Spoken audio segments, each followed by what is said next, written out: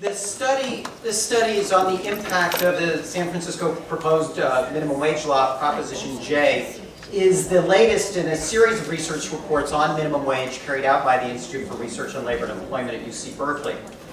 And San Francisco was the first city in the country to do a comprehensive minimum wage law passed by the voters in 2003, and the San Francisco minimum wage is now $10.74 an hour. Under the proposed ordinance, it would increase to $15 an hour by 2018, phased in over 4 steps. So in this study, we estimate how the proposed law would affect both workers and firms, and I'm going to talk about how it will affect workers, and then Dr. Reich will talk about how it affects firms and employment in San Francisco. But first, just following up on some of the things that Shahsan mentioned, looking at what's going on overall in the San Francisco economy, and as we know, the economy is really booming. Employment growth during the recovery has outpaced California, well outpaced California as a whole, and the city's unemployment rate is now 4.5%, which is well below the state average of 7.4%. But that growth, the city's robust growth, has not resulted in shared prosperity. The good news is because of San Francisco's existing minimum wage law, wages for workers at the very bottom have kept pace with inflation, but it hasn't kept, unlike the surrounding areas, but it hasn't kept pace with the increase in rental costs. When we go up a little in earnings between 2007 and 2012, median annual earnings, adjusted for inflation, actually fell by nearly 5% in San Francisco during this time. So more and more people are falling behind, especially when you factor in the increase in rental costs. Income inequality has been rising in San Francisco, and in fact, San Francisco is now ranked second among U.S. cities in income inequality, above cities like New York. Which, you know, we think of Bill de Blasio and the tale of two cities, San Francisco, in terms of income inequality, is even worse. So, what's being proposed? The proposal, as mentioned, would raise the minimum wage in San Francisco to $15 by 2018.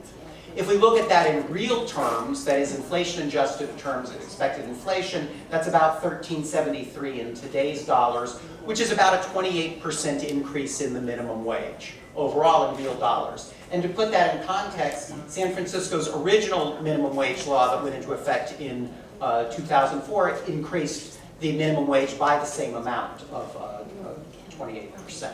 So this is roughly equivalent in terms of growth in the minimum wage.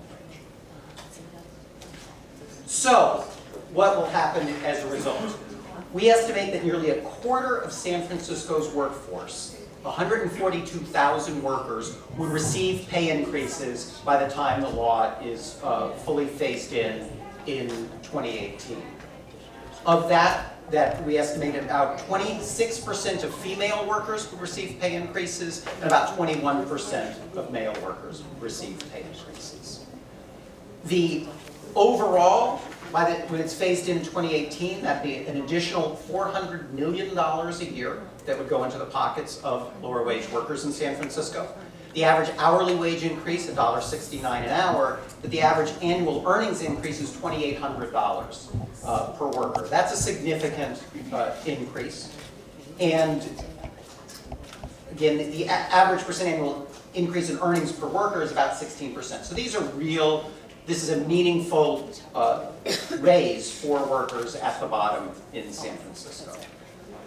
So who are the workers who would get those increases? In contrast to some of the common perceptions about low-wage workers, 97% are in their 20s or older, and 63% are in their 30s or older. In fact, the median age is about 35. So these are working-age adults. More than a third are married, and close to a third have children. And the average worker who would benefit from the law contributes nearly 60% of their family's income. So low-wage workers in San Francisco are not people earning extra income for their families. This is really the core of what people are using to survive on.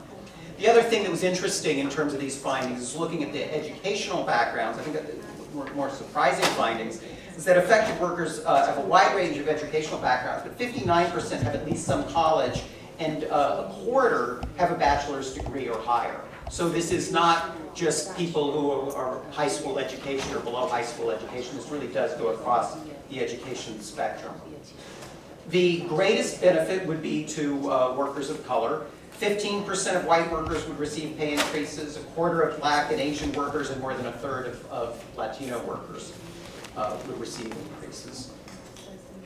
And more than 3/4 of working poor families would see their pay go up. So the largest effect, of course, is on lower wage families, lower income families, as we'd expect. But it's not limited to low-income families, and I think it's an important part of understanding what's going on here. If we look, we see that at the median income of San Francisco workers actually fell by nearly 5% over this recent period.